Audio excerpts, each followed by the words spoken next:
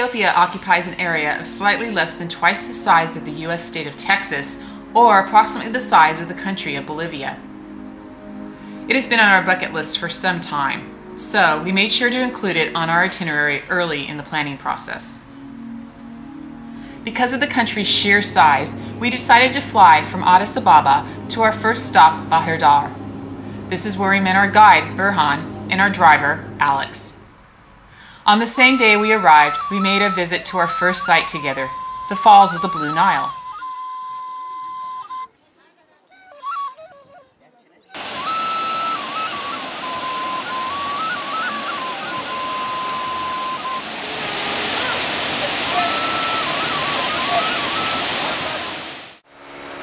On the following day, we visited 3 of the dozen or so Ethiopian Orthodox monasteries in the Lake Tana area.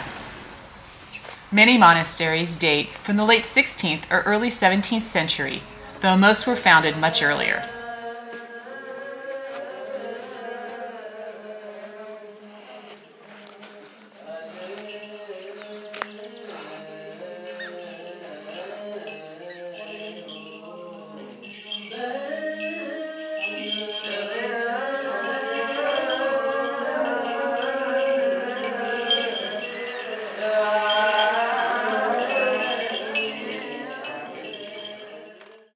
We had the opportunity to visit the Azwa Mariam Religious School, where boys are being trained to become monks.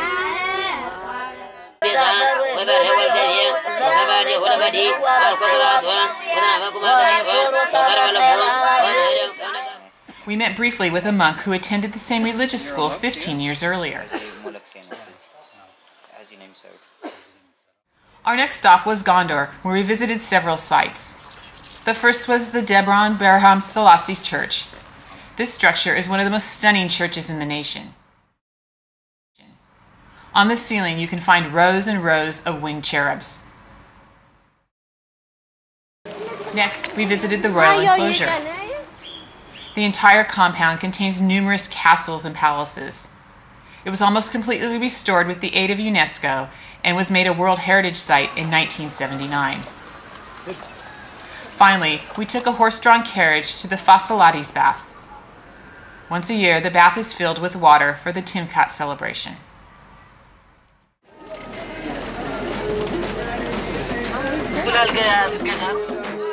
On the following day, we departed for Debark, the jumping-off point for our trek in the Simien Mountains. After getting some last-minute supplies, we started up the long, arduous dirt road.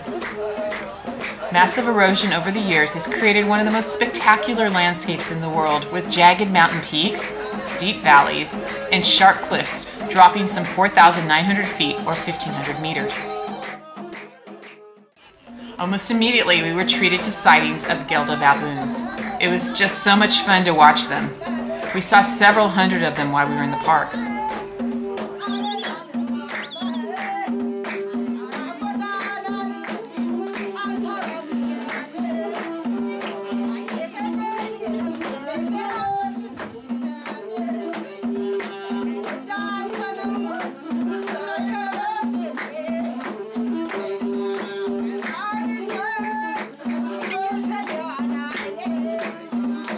Not too much later, we saw several klipspringer antelope.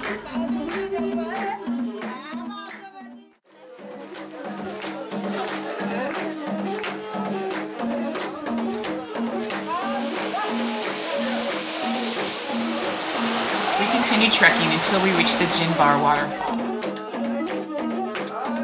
Because the terrain is so extreme, establishing an accurate height of these falls has been difficult.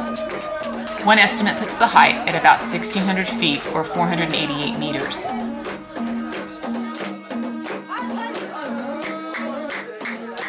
We came across these 2 young shepherds on the 3rd day.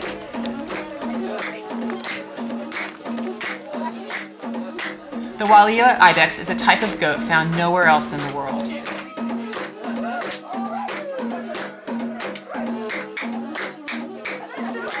Here, a male is seen eating his favorite food, the leaves of the lobelia plant.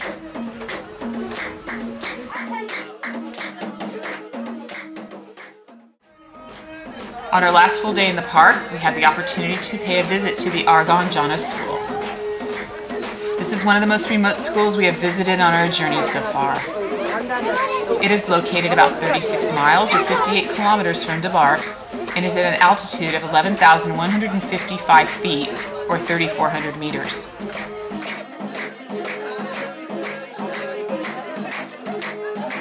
እስካሁን 34 እግሮች ጉብኝቷል።